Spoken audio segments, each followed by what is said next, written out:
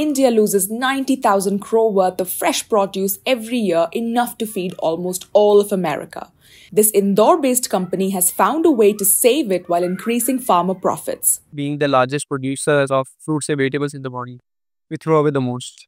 This waste is driven by price crashes, perishability, weak supply chains, and produce that's imperfect by market standards.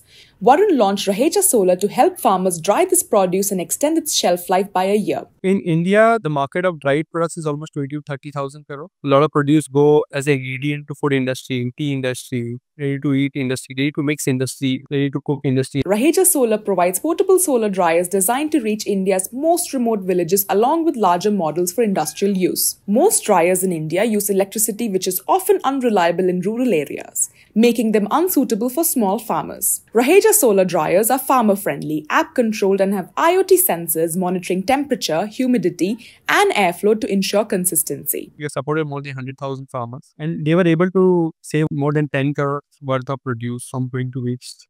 Raheja Solar is operating across India, Southeast Asia and Africa. They help farmers sell the dried produce to companies like Urban Platter, Happilo, Farmly and many others. We also do value addition cover.